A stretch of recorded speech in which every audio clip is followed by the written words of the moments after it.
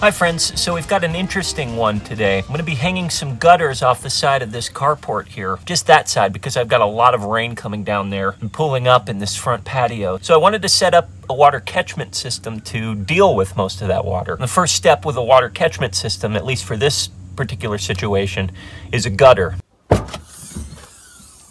There's a little bit of a problem though. They only sell gutter sections in 10-foot lengths. And last time I checked, this little Honda Fit is nowhere near that length.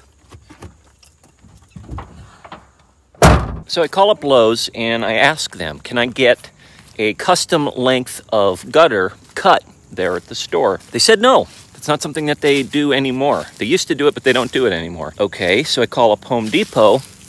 Same thing, they no longer do it, at least these local stores. So I'm wondering, how in the world am I gonna get this gutter home?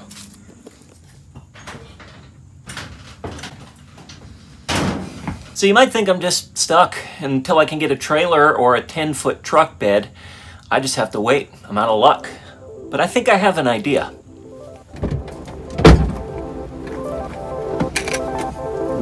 Let's take a trip, shall we?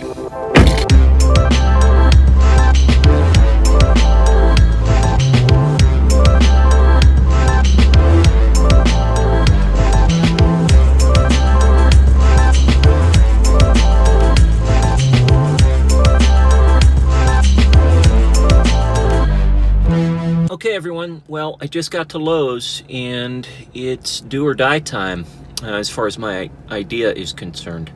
Let's see what happens.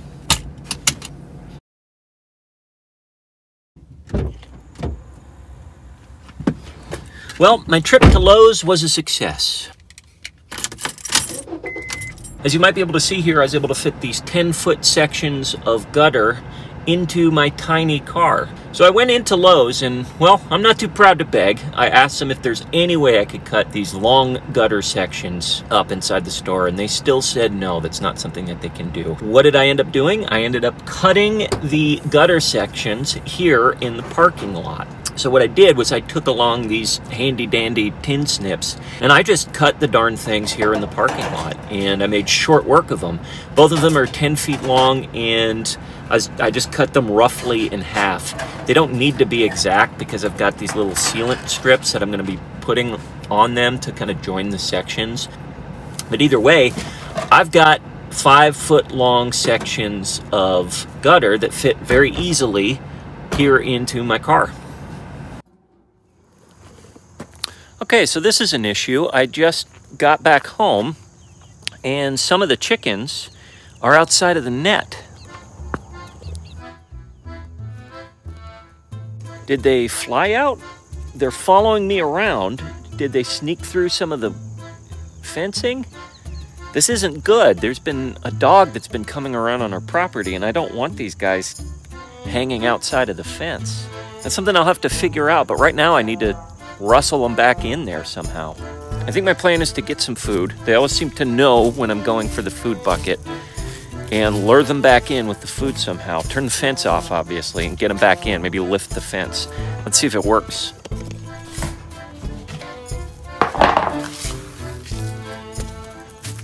All right, chickens. You know exactly what this means, ladies. Come on. That's right.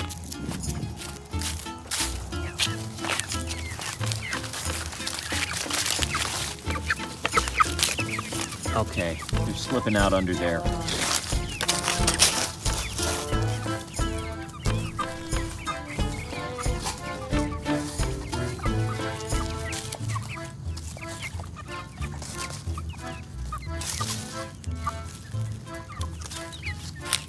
It's right here. Yes. You got it. Come on. All right, one more. Isa Brown, you got this. Let's go. Come on. Come on. It's okay. You got this. Let's go. Come on. I need help. She escaped. They figured out a way to slip under. Can you come down and help me? Come on now. I've been trying to keep this up for her, but she's not buying it. Now, are they getting under when So it's hot? when it's flapped out like that, they just slide right out really quick, even when it's hot. Yeah, so I need to go in and tuck it all in. Do you want to grab her? Okay.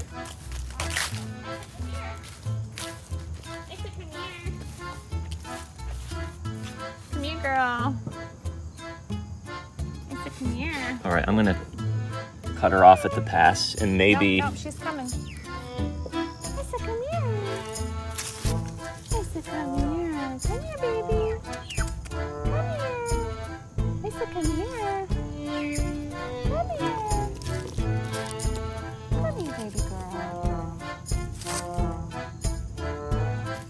Isa, come here. She's so close. Isa, come here. Baby, I'm gonna get her. I got you. There's a girl. There's a good girl. When did you get out?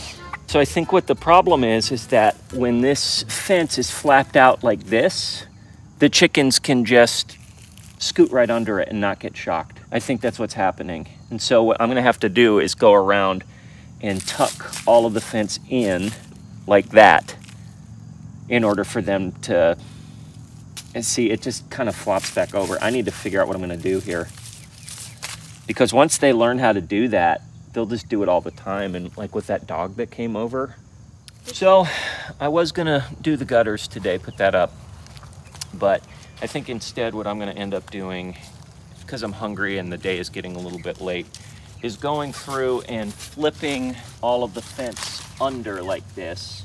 Because like I said, I think what the chickens are doing when the fence is like this, they just slip right out. They just push right out.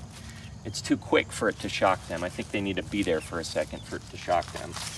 So I'm just gonna go around this fence and fold out all of it and just hope that they don't do that again. That's it for me today, folks. If any of you have any tips or ideas about how to deal with chickens shuffling under their Premier One fence, I'm all ears. I'd love to hear about it.